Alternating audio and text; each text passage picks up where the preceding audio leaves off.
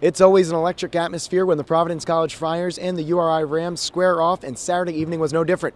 A sold-out Dunkin' Donuts Center crowd witnessed the Friars defeat the URI Rams 59-50.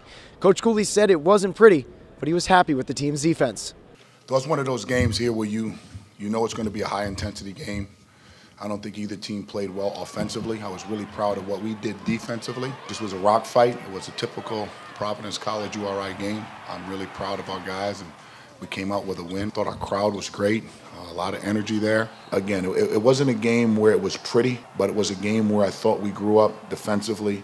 Offensively, I got to do a better job coaching, but defensively today, I thought we were pretty impressive. In a game that didn't have a ton of shots falling, the Friars turned to hot hands off the bench, including Isaiah Jackson, whose 13 points and 9 rebounds were critical for the team. A silent assassin has been Isaiah. He's a calming influence. You know, doesn't say much, he just produces, whether it's a free throw, a loose ball, a big three, always communicating. He's our leader, does a really good job, and I'm really, really proud of him because he's definitely, he's our sixth man that we can count on. Yeah, I definitely embraced the role. It's something I've been in the past 2 or 3 years here, so I'm used to it and I enjoy it. Whatever coach asks me to do, that's what I try to do my best at. The freshmen on the team got their first taste of playing in this matchup and responded well, led by AJ Reeves, who scored a team-high 15 points. I thought they did a good job. You know, this kind of wasn't our first quote-unquote high-level game, you know, and we played a couple before.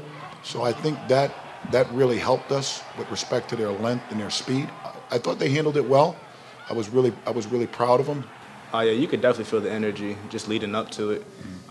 I mean, I remember, watching it on TV last year, come to the game 2 years ago here, and being a fan in this is definitely different than actually playing in it. It's totally different, but it's so much fun. So I'm just glad I got to be a part of it. Next up for the Friars, they head up to Chestnut Hill Tuesday night at 7 p.m. to take on the Boston College Eagles. You can watch the game on ESPN2 or listen to it on the radio on WPRO.